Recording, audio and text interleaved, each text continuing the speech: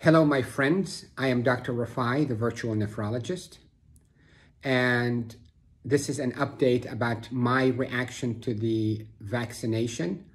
I had clinical COVID actually in August of 2020. Then I had my first dose Moderna vaccine on the 24th of December and my second dose on the 21st of January. Today is the 30th of January and it's Saturday. And this is an update, and briefly for a 48 hours period after my vaccine, I was fairly perturbed and sick to some extent, had fever, had chills, but all that is gone. And now it's been almost 10 days since my vaccination and I feel like a normal person. I don't feel anything. I actually forgot that I had the disease and I forgot that I had the vaccination. The only thing I remember is that I feel great in regards to my concern and my worry about whether I'm going to get sick again or not. But what I wanted to do during this video is I wanted to share with you a latest great study. And that study called the Colchicine Corona Study. It is about a product that has been on the market now for almost 200 years. It's used for gout, and it's used for pseudo-gout and some rare disease called the Mediterranean fever. The medicine called colchicine, and colchicine has also been used by the ancient Greeks for the treatment of gout as well. So this is not a product that is going to be millions and billions of dollars by pharma. This is a product that's been on the market today, and this study was conducted by the Montreal Heart Institute led by Doctor Jean Claude Tardif.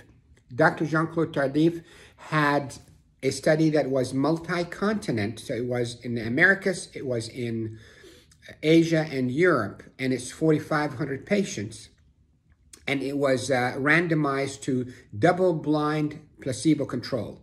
Double-blind placebo control, to simplify this, means that if I am a patient and I went to my doctor and I said, "Doctor, I want to be part of this study, give me a pill," I will not know whether I'm getting the actual pill of the medicine, colchicine, or I'm getting actually a placebo pill or the sugar pill or the starch pill. The reason is, at the time, we did not know whether it was a good pill, colchicine, or it was a bad pill. And the purpose of using colchicine is actually to abort what is called the cytokine storm. So when patients get COVID, they do well if they do well, but when they get sick, it is an overwhelming storm of immune unregulated reaction, and that leads to the lung issues and the systemic issues and the sickness and ICU and so forth. So colchicine was used, and it was double-blind placebo control, so the patient could not choose whether they're going to get the real pill or they're going to get the sugar pill. The researcher did not know, so it was a matter of a very strong, well-designed, statistically strong study to demonstrate effect that we desire to see. And here are the impressive findings. Study was almost a year, and it was just published 2 weeks ago, and it started in the beginning of March of 2020. If you take colchicine, 0.5 milligrams twice a day for 3 days, followed by 0.5 milligrams for 27 days, after you're diagnosed with COVID via PCR out of your nose. So if you take colchicine, you'll reduce your risk of being admitted to the hospital by 25%.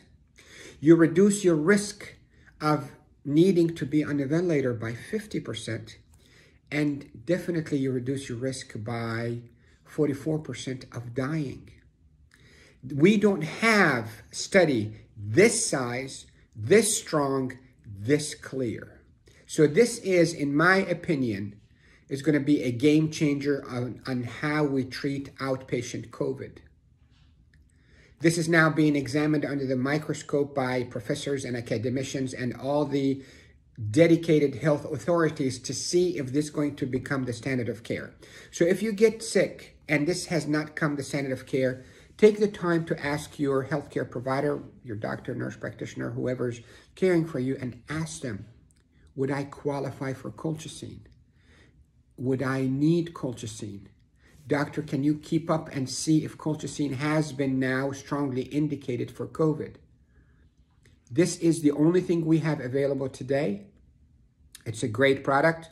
It's been used for 200 years and it's been on the market for more than I can remember. And it is going to be a game changer. So I'm taking this opportunity to share that with you. Share it with your friend. Share this video with your friend. Share this video with your doctor. Share this video with your healthcare providers for them to know that there's a product very promising.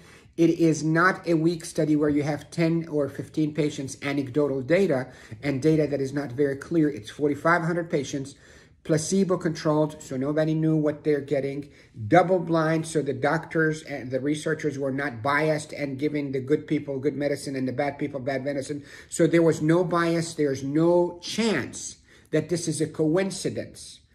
Reduction in hospitalization by 25%, reduction in ventilator by 25%, by 50%, and reduction in death by 44%. With this, I cannot say anything but tell you one thing. Stay safe, stay healthy, and look into this. Share it. You may save a life by doing this. Some poor country somewhere on the face of this earth may not have sophisticated equipment and medications, and that's all what they have, and that can save a life.